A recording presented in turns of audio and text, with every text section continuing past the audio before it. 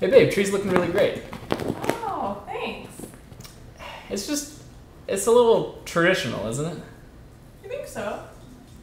Yeah, I feel like we could probably do something a little more physics anonymous. Oh yeah? What are you thinking? I think I have an idea.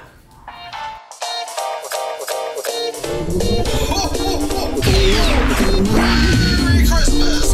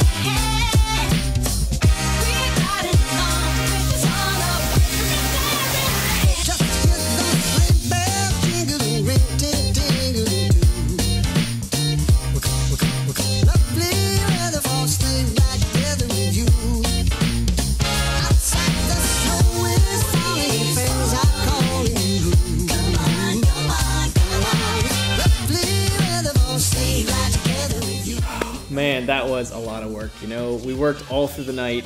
Things were looking a little dim. We got stumped on a few problems, but we had some bright ideas too. So, we really sunk our claws into the problems, but enough of all of that. I'm sure you guys are pining to see this thing, so let's wrap it up.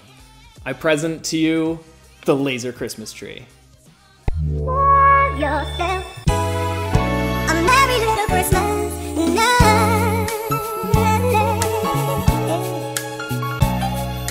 And have yourself a merry little Christmas. Up, up, up, up, up, up. We go, we go, we go, we go.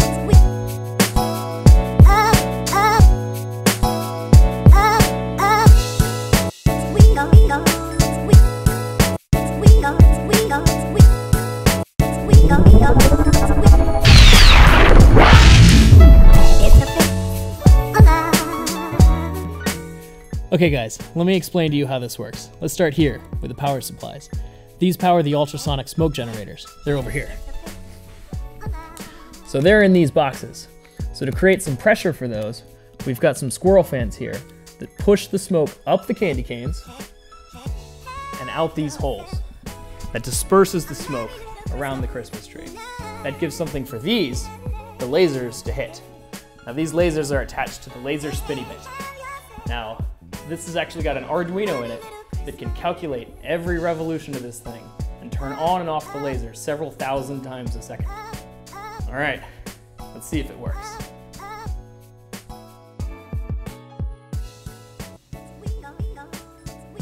Quick, what's a cat pun? I don't have one of those right now. We really sunk our claws into this one. That's cat and Santa. Yeah, you got that. I mean, you kind of got on the tail end, but...